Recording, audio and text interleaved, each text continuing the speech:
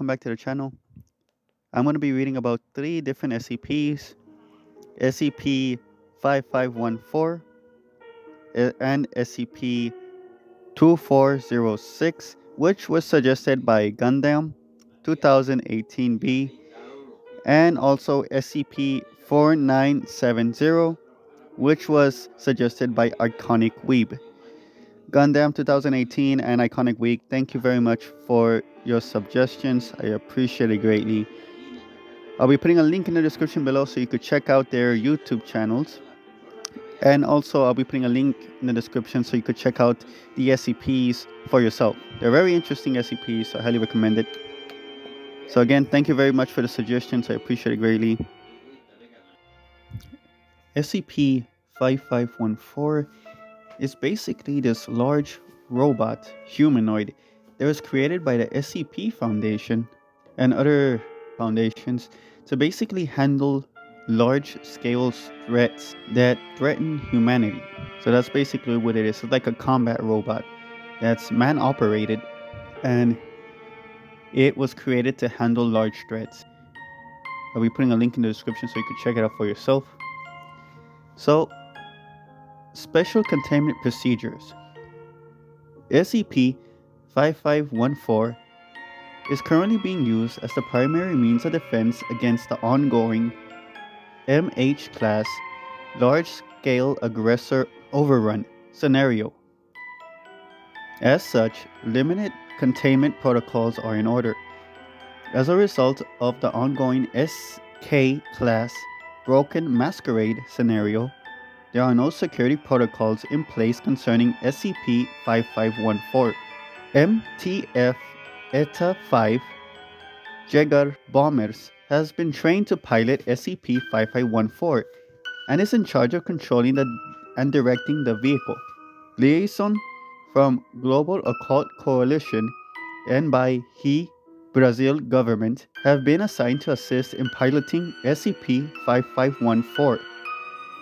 SCP-5391 Research Head Mikasa Kaori has been attached to ETA-5 in order to assist with tactical decision and command of SCP-5514. In the event that a large-scale aggressor attacks a city or other developed area, SCP-5514 is to be immediately deployed to said area in order to engage the entities. Lethal force is authorized against all the entities which SCP-5514 will be fighting. Description: SCP-5514 is a massive humanoid mech-like vehicle constructed by the Foundation, with assistance from the Global Occult Coalition. SCP-5514 is currently being utilized as part of defense against the current ongoing MH-class large-scale aggressor overrun scenario. To this end, SCP-5514 is engaged in the combat and physical engagement of large-scale aggressors, also known as LSAs. SCP-5514 has managed to successfully kill or otherwise incapacitate 12 LAS. Multiple anomalous phenomena were utilized in the construction of SCP-5514. A full description of these anomalous phenomena have been attached to this document, see Addendum 5514.1. Construction. Progress began on the construction of SCP-5514 in 1988, following the destruction of Site-03 by a previously unidentified LSA. Given the lack of defenses available to Brazil and the known presence of other LSAs in the world, the key project was created as a preliminary working group to determine the best method of defending civilians against another LSA. The key project quickly determined several problems with all potential forms of defense. Large-scale aggressors proved resistant to most forms of traditional attack, leading to the belief that they had some form of defensive ability that protected them from most forms of harm. However, other LSAs were able to penetrate these defenses. Taming or creating a biological simulacrum of LSA was quickly ruled out. However, analysis of SCP-2406 showed that it could possibly be used in order to replicate the offensive capabilities of LSAs. The key project then began planning and constructing a similar automaton, as it was the most viable means of defense. Construction of SCP-5514 began in the 1990 and proceeded normally until 6/30/1998, when SCP-5391 occurred. At the time of the event, SCP-5514 was not fully finished and could not be used to avert the MH-class scenario. However, it remains the most viable means of defending the world from all LSAs, and the Foundation diverted all its available funds into completing it. Furthermore, the Foundation contracted various groups of interest in order to make SCP-5514 a collaborative project. The majority of the parties were unable to assist, as they were either unprepared for the MH-class scenario or significantly hampered by it. However, the Global Occult Coalition was both active and able to lend aid. Cooperation from the Global Occult Coalition was confirmed following an emergency summit hosted by the High Brazil government in 7/10/1998. Alright, so this is a pretty cool SCP. In this SCP document, you could also find a transcript of the meeting held by the different coalitions and Foundation members, along with the High Brazil group that worked together in the creation of this SCP, SCP-5514. And you can also, in the same document, you could find different characteristics, different features about the SCP-5514. So yeah, I'll be putting a link in the description so you could check it out. On to the next SCP. Alright, so this next SCP is very similar to the first SCP I read about, SCP-5514. This SCP was created years ago by an ancient civilization to handle some threat, a major threat, and it's a huge robotic humanoid, right? So it's very similar to the first SCP. The name of the SCP is 2406. Special Containment Procedures. Provisional Site 31 has been built around SCP-2406 and is to maintain the facade of a Kastani military facility. Type A Hamzat suits are mandatory when working directly with SCP-2406, as is the decontamination upon exit. A security perimeter of armed guards is to remain in place at all times in order to prevent unauthorized access. Direct interactions with SCP-2406-1 requires authorization by Site Command. Description: SCP-2406 is a mechanical automaton, 93 meters in height and weighing approximately 210 tons. Research indicates that SCP-2406 was not sentient and required at least 6 operators to properly function. It is hypothesized that SCP-2406 was piloted via 160 different valves and levers within its interior. Limbs were controlled through the application of pneumatics, hydraulics, and clockwork, and powered by a nuclear reactor located within its torso. SCP-2406 was discovered on August 7, 1985 in Orklum Desert, formerly the eastern basin of the Aral Sea, during an effort to track the unusually high levels of radiation in the water. Initially contained by GRU Division P, SCP-2406 would be transferred into Foundation custody following the collapse of the Soviet Union.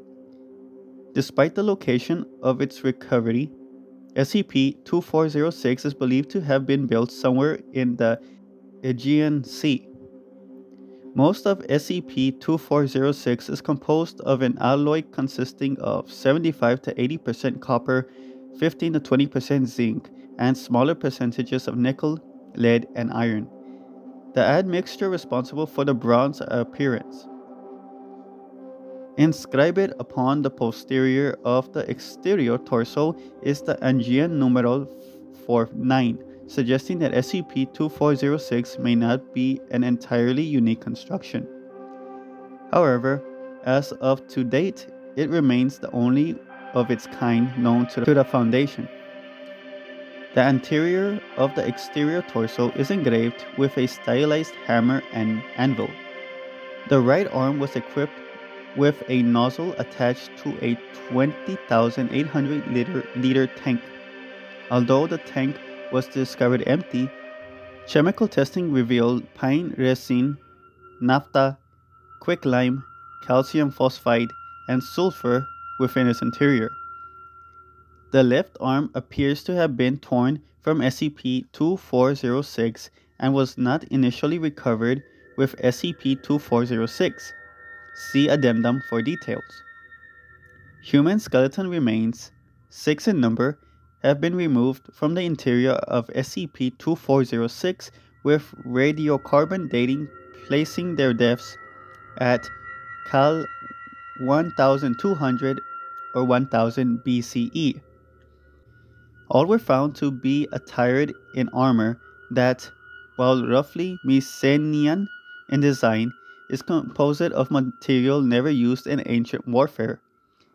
A lead and copper alloyed with an inner lining composed of asbestos fabric. The helmet would have completely covered the head with a green tinted glass visor over the face. Tubes constructed from goat intestines fed outside air directly into the mouths of the pilots. Valve number 136 would have caused a momentary release of water into these tubes, allowing those within to remain hydrated while operating SCP-2406. A similar system of tubes attached at the crotch and were presumably used in the expulsion of urine. SCP-2406 is currently disabled but could hypothetically be repaired and displayed extensive evidence of combat-related damage. The head, torso, and left leg were discovered impaled. The spines appear superficially chitinous and, despite showing strong structural similarities to coral, contain human DNA. It is believed that these objects function as projectiles employed by an unidentified anomalous organism. Indentations around the torso are suggestive of construction by a large and prehensile appendage. Originally thought to be caused by normal corrosion, SCP-2406 outer layer was damaged by a strong acid substance, likely associated with the previously noted unidentified anomalous organism. Physical evidence suggests that the reactor core melted through the posterior torso, penetrating the earth and continues to burn at more than 1,200 degrees Celsius. It is estimated to be presently located at approximately 820 meters beneath the surface. The reactor, when intact, has been hypothesized to have functioned in a manner similar to natural nuclear fusion reactors, deviating significantly from modern design. It is possible that the creators of SCP-2406 were aware of such phenomenon and attempted to mimic the process. Similar scrolls were recovered from a watertight cylinder within SCP-2406. Most appear to be of a religious nature and associated with the followers of Mekhan, the historical precursors to the modern Church of the Broken God. The scrolls were written in a unique script derived from Mycenaean Greek. It required 10 years of research for Foundation linguists to decipher this system of writing. These documents include a variation of the Book of Pieces, Chapter 12. So this is a very interesting SCP. I'll be putting a link in the description below so you could check it out for yourself and also see what the scrolls that they found within this SCP have to say, what information they contain. So in case you're interested, you can find it in the description below. On to the next SCP. Okay, so the last SCP is called SCP-4970. It is another SCP that has to do with technology, but it is not a massive robot built to fight off threats or monsters. It is a office phone. So SCP-4970, Object Class Safe. Special Containment Procedures. The office building housing SCP-4970 has been purchased by the Foundation, and all non-Foundation employees have been dismissed under the disguise of bankruptcy of Blank Electronics. Employees that were involved with SCP-4970 have been administered anesthetics and released. Description: SCP-4970 is an ISDN-type video phone, primarily used for home office and small businesses, situated in the former Blank Electronics office. SCP-4970 is functionally identical to its non-anomalous counterparts, apart from the display, which seems defective when used for a video call. A single phone number, hereafter referred to as SCP-49701, is stored in SCP-4970's internal memory, which has more digits than can be displayed on SCP-4970's screen. Attempting to call SCP-49701 on any other device results in failure. SCP-4970 is not able to call non-anomalous phone numbers. Selecting SCP-49701 instantaneously connects the caller with an automatic selection bot, which speaks to the user in 17 languages before English is offered. In a separate test, over 4,093 different dialects were discerned before the test was terminated after 13 hours. Most of the languages have no resemblance to any language used throughout history. Some vocalizations are unable to be reproduced by human vocal cords or are outside of the frequency spectrum audible to the human ear. After English is selected, the user will be connected to a representative of SCP-49708, an anomalous help desk named Universal Information Technology. The caller can then inquire on various topics, even abstract queries like the laws of physics, philosophical problems, and metaphysical concepts. It is unknown who registered the number in SCP-49701's memory, but SCP-4970A was seemingly used to provide Blank Electronics with information that could be used to improve electronic devices rapidly, giving the company an edge over their competitors. Okay, so those are the 3 SCPs I'm going to be covering for this video. And to those who suggested SCPs, thank you very much. I appreciate it greatly. And I'll be putting a link in the description below so you could check out the SCPs for yourself. And by the way, I'm sorry for not uploading videos more frequently. I've had a busy, a lot of stuff going on, but hopefully I could get back to uploading videos on a frequent schedule. But thanks for watching. Please make sure to like and subscribe if you liked the video, and leave suggestions down below of any SCPs or creepypastas you may have. If I read them, I'll give you a shout out in the next video. So, thank you very much for watching.